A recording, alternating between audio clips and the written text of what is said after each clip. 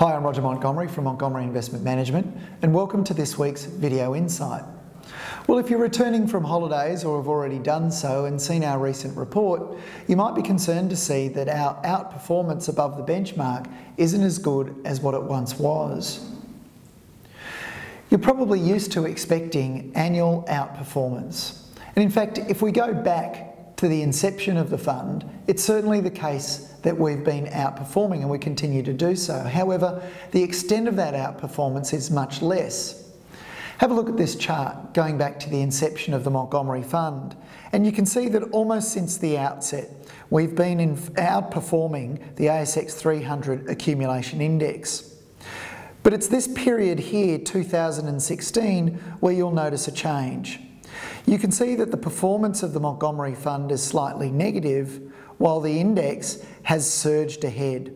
And it's this period, 2016, I want to focus on. You'll notice that the surge in the index over 2016 is at least partly explained by this chart here, which is a chart of the S&P ASX 100 Materials Index. That Materials Total Return Index increased by almost 73% over the course of 2016. And that's partly because the companies in it rose so much. You can have a look at the following example, BHP, which was up 58.3% over the course of 2016.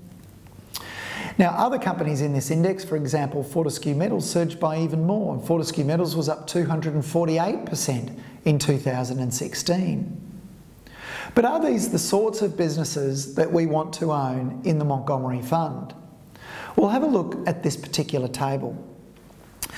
You'll notice I've broken down the performance of the business into some essential components. What we're doing is we're looking at the equity contributed by investors, so the new capital that's been put in by the owners of the business. We're looking at how much money was reinvested by the owners of the business, and we're looking at how much additional money had been borrowed.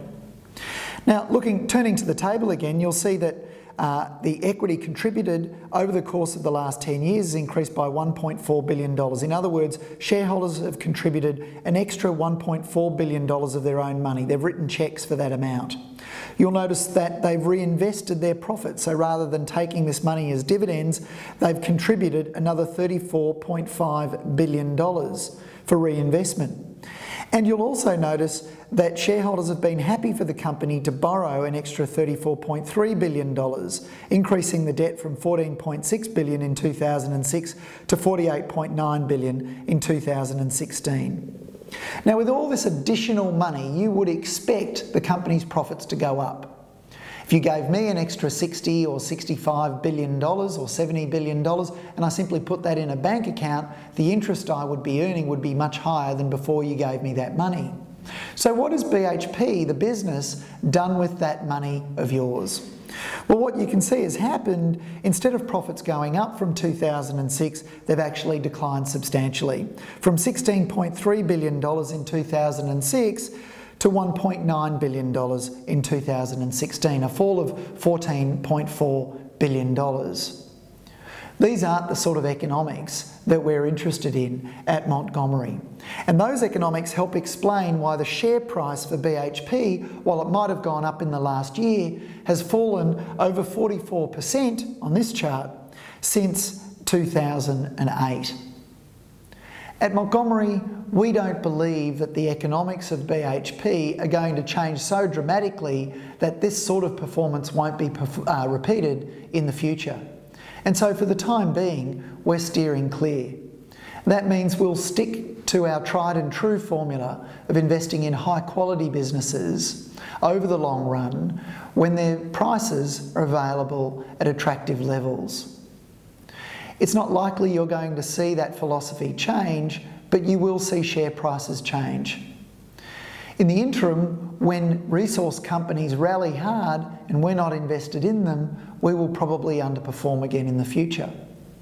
But that doesn't mean we change our philosophy. At Montgomery, our investors should know what they're getting. And what they're going to get is a portfolio that concentrates on what we believe to be businesses with very high quality economics with bright prospects for the long term. Look forward to seeing you again next week In the meantime, be sure to follow us on Facebook and Twitter.